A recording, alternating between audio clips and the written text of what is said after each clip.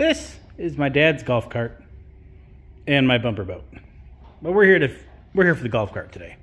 It's in pretty good shape. It's got a rebuilt rear end and new batteries. Adjusted the brakes so they work, like my golf cart.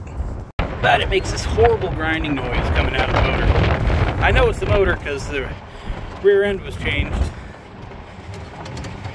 The motor stayed. Let's see if I can make it do it. Anyway, it does it.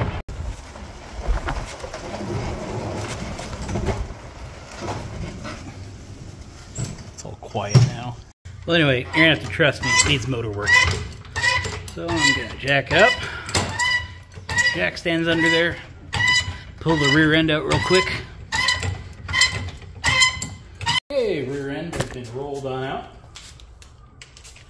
Only takes a few minutes to do. Makes life easy. So I do it.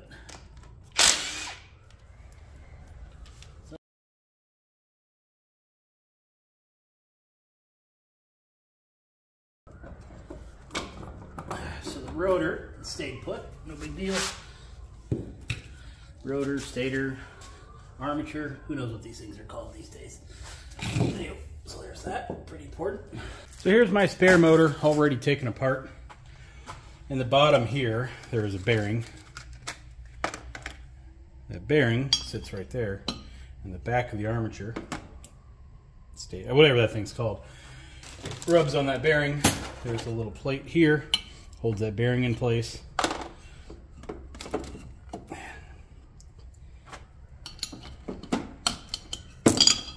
Anyway, so the bearing, it's not really pressed, but it's kind of hard to get in there. But anyway, so it sits there. What I assumed happened on that motor was the bearing was shot. This motor has a problem with its brushes as the bolt broke off. So it needed new brushes while I was there. Here's the old bolt. So while I was there, I sized the bearing, ordered a new one. The plan was to put new brushes in it, which I already have, and then put the motor back together. But now that I see that motor, there may not be anything wrong with it, which means my problem lies elsewhere. So this problem has been here since we got this cart, and the first rear end, the guy used to off-road the cart a lot, and he put a hole in the bottom of the rear end casing so it wouldn't hold oil. So it got a new rear end. When it got a new rear end, it got new bearings and seals, new axles, tubes, brakes. The only things that are reused were the rims and this motor.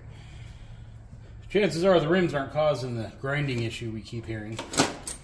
So it's something else, but first glance, I can't tell what it is.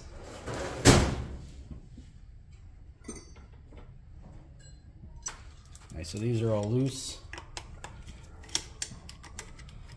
Make sure these are kind of loose too, so it slides apart.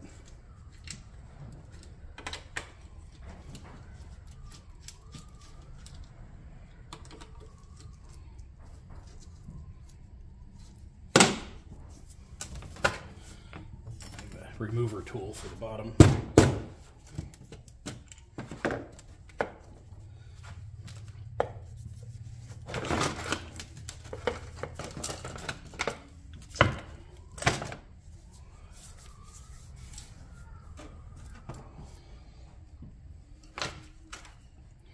So it's pretty nice. Brushes look okay.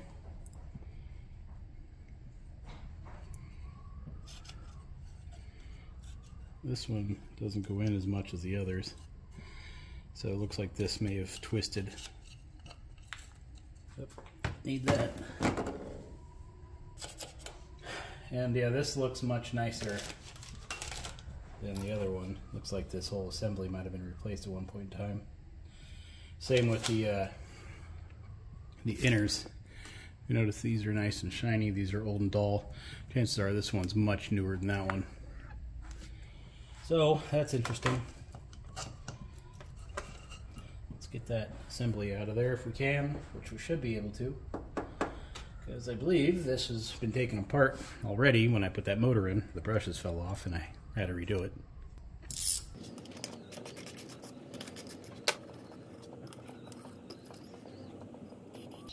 bearing rolls fine. You can kind of hear it.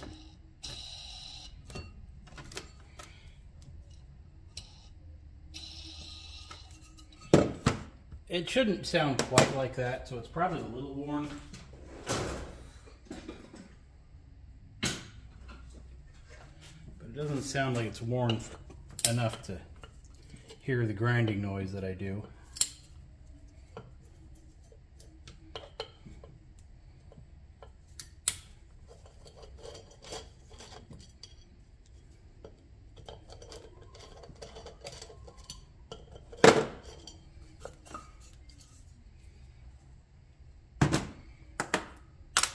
So that bearing, we got to get out of there.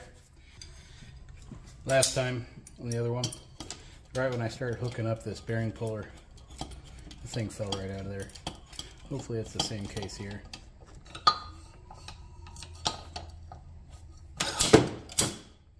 Yeah, it's not that stuck, as you can tell.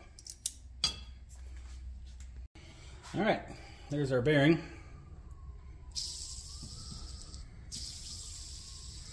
Makes some noise. It's not bad. I do see a lot of wear inside.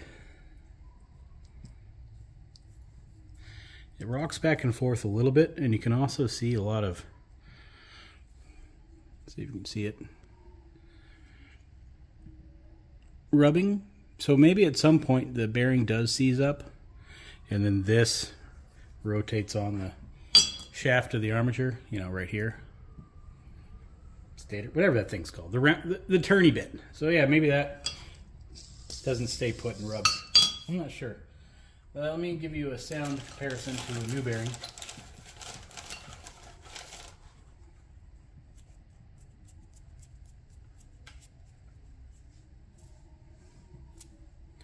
So yeah, you can tell that bearing is worn.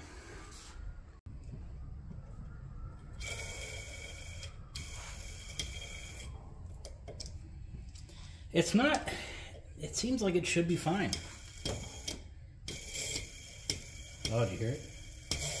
There it is.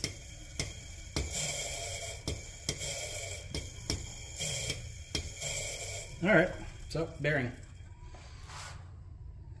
So now I make the decision. Do I want to stick with this motor or put in the other one? There's a golf cart nearby that was converted to a trailer. So it's like the front end of a golf cart cut off and turned into a little trailer hitch. And it's got seats, the back end. The motor was removed and then a big plate was installed over it. It's a club car just like this one. The guy wants $50 for it. Now golf cart rear ends are pretty hard to find for the one you need. You can find rear ends. You can buy new rear ends, but it's not for the golf cart you have. It's for a different golf cart. That's always the case. So I'm thinking about buying it. Especially if I ever have like a golf cart project that needs a rear end, I'll have it. For $50, it's be silly not to buy it. So I might message him, especially now that I'm gonna have another motor. Okay, I will just go ahead and put a new bearing in this one. So this one, yeah, I don't know what it is. Italy 6203ZZ. So that one had a 6203Z, which is a single seal. The ZZ is a double seal, which is what I have here. So it looks like it's already been changed at one point in its life.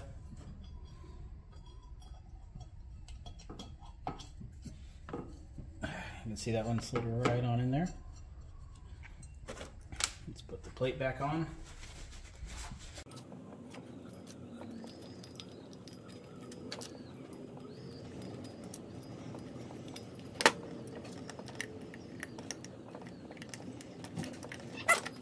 All right, well, easy enough. Put this thing back in.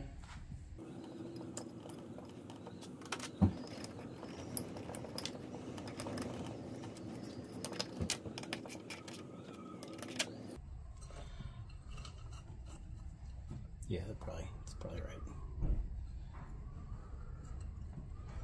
Like so.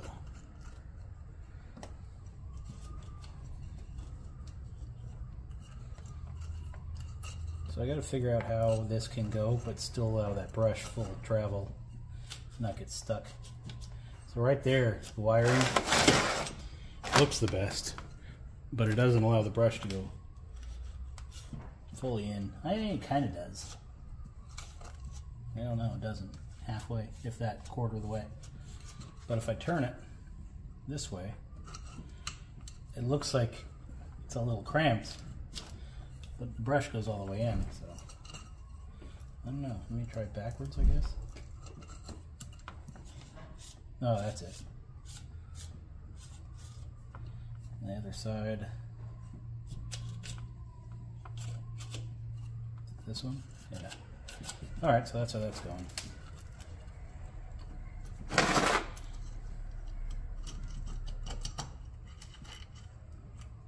There. That one's moving fine. They all are. Alright. Easy enough. So that's where those are going. Let's get a little 1/2" wrench. Tighten those down.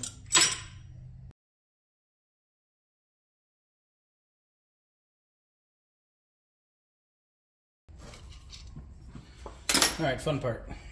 Brushes. You can't put the shaft, this thing in there, because the brushes don't let you. So what you can do is push the spring down and out of the way so the brushes don't do anything, and then go with there with a little pick afterwards. Put that spring back on the brushes. So all I'm doing is putting the spring clip right below the brushes. It puts some weight on them upwards and holds them in their spot. Just like so. Now the brushes don't come into play. Clean off the shaft here. Lower this into the bearing.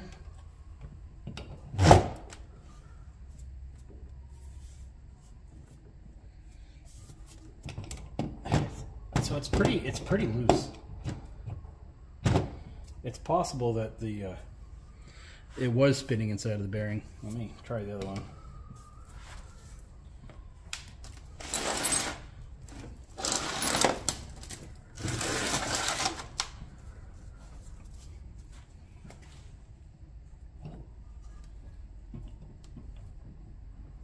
See, that's got a nice, good, tight fit.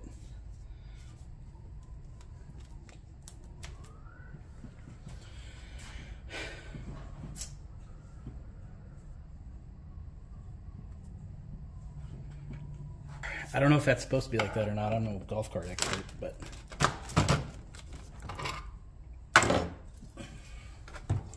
either that one's got a problem, or the, one of the two's got a problem. I just don't know which. I don't think it's supposed to be that loose of a fit, but I don't know.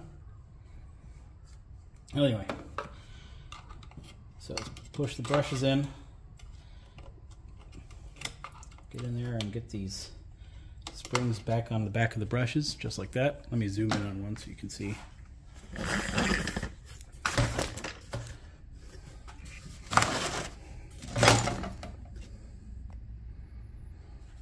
So see on here, I got that spring pushing on the brush.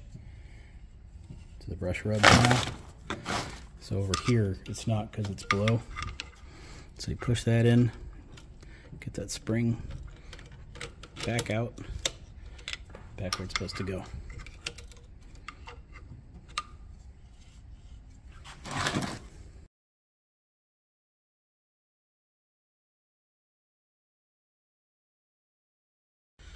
All right, now that's back together.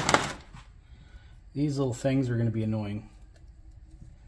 These little rubber things, because you need to slide them in and then put them above. You'll see.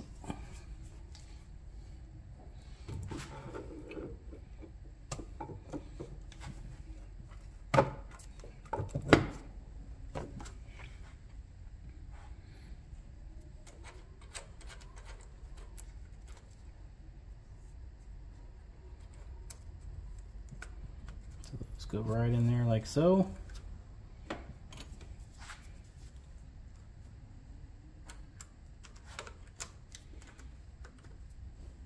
Originally they were, you can see the line from the motor right there, so I'll match that, I guess.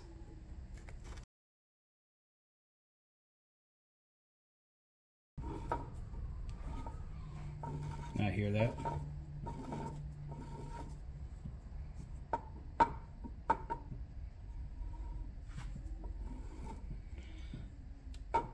So it's possible this has a little bit of play.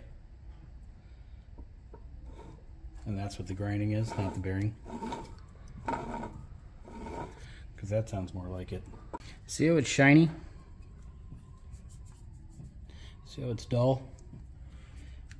So that little bit of play there with that bearing is causing the rub there on that inner, well, electromagnet. So yeah, that's probably where it's from. So it's probably, it's gonna come apart again. So the brushes.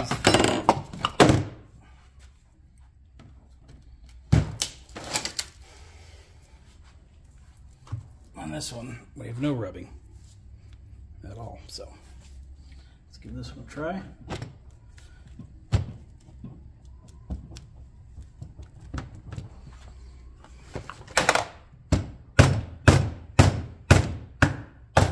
Go. Still have a little bit of wobble, but it's definitely a stronger fit than the other one. Anyway, I'll get the clips back in, the brushes back in, and then I'll put that back on. We'll see what it's like. You know, you did pretty well when bolts mostly slide right in, you know, as far as your alignment goes. Now, if it's a little crooked, you can twist that just a little bit, get the bolts aligned. It looks like where they are. Can do fine.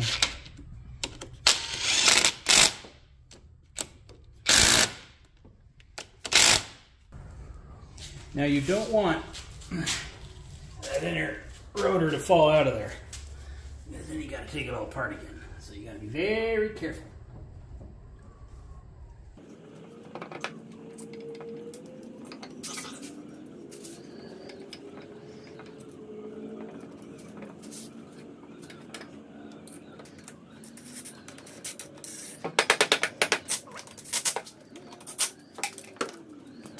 All right, now just wheel it back in and hook it up and see if it fixed it.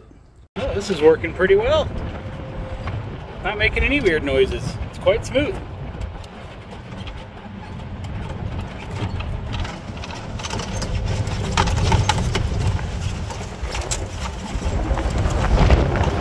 I mean, you can't hear it because of the wind.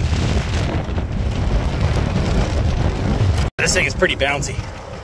Probably put some shocks in it next. Well, it's been a few days and the thing's working fine. So he's happy with it. He's glad it's not making those horrible grinding noises anymore. But anyway, that's how to kind of work on it. They're all a little different, but all the motors I've worked on so far on these golf carts, they're all pretty similar. So any questions, let me know.